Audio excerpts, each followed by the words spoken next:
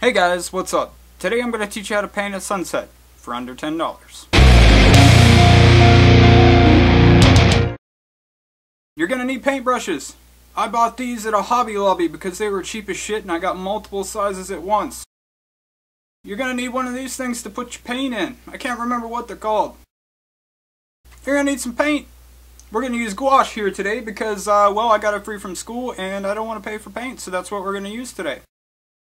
Okay, so we're trying to keep your budget down, so if you're like me and you don't have one of the things to hold up your thing to paint on, okay, I took an old tripod from a camera, I took my portfolio, but you can just use a piece of decent sized cardboard and go ahead and just tape it onto the tripod, see here.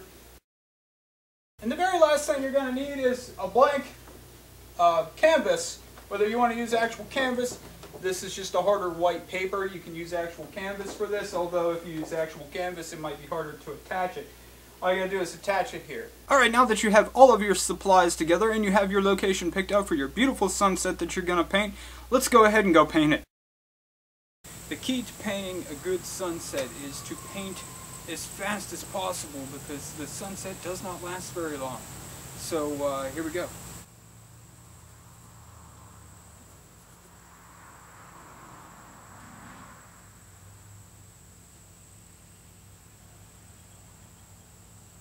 Okay, now at this point you've painted as much of the sunset as you possibly can before the sun had completely set.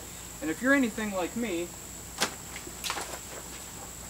you've realized that you paint at the level of a 4th grader. So here's an alternative. Open up the camera app on your phone. Now once you've opened the camera app on your phone, the next thing you do is take a picture of said sunset. Okay, so now at this point you have your picture that you actually just took. You didn't text somebody and have them send you a picture of a good sunset that they took. Enter the Google Play Store if you're on an Android device, or if you're an Apple device, enter your store there. Okay, so once you're inside of your app store, go ahead and go to the search, and you will see that I already searched photo effects, so you want to search photo effects. And then you're going to choose this photo art color effects because it just looks better than the other one. You click to install. I've already installed it, so let's just open it up. And then you want to choose a picture from your gallery. You then select your photo. Okay, now once you're inside of the app, you're going to want to go ahead and go down here to brush. I don't know what any of this is. We'll just click that. We'll just draw on the picture here. And as you can see, as I paint this, I got a nice black and white look with a little bit of color in here. Let's just go up in here and see if we can bring some little bits of orange out of there, because for some reason orange is the only color I'm getting, even though there was other colors in the original picture. See, and now we look like a huge artiste at this point. So let's go to menu, we'll save the gallery.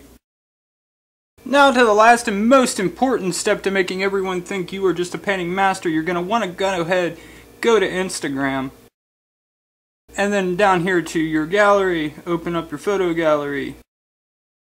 And as you can see, you don't have to crop the photo, it's already the perfect size. How about that? So now we're going to post it on Instagram, but wait! We're going to apply some more filters. Let's try to find another cool one in here to make everyone think we're badasses. Here we go, the lo-fi or whatever for this particular picture. I think it looks awesome. So let's go to next. Let's add a caption. Let's go hashtag I'm a badass painter. Hashtag thug life. Hashtag no edit. Hashtag no filter. Hashtag sunset. And then if you want to, share Twitter, Facebook, Tumblr, Flickr, Foursquare, whatever, make everyone else know that you're a badass. You go ahead and click that OK button. And then bam, it finishes up, and then bam, everyone thinks you're a badass on Instagram. They wouldn't even know the difference. And that's just a few easy steps to convince everyone that you're the next Pablo Picasso. Shitty. 3 things left to do as always: comment, thumbs up, and subscribe. Later guys.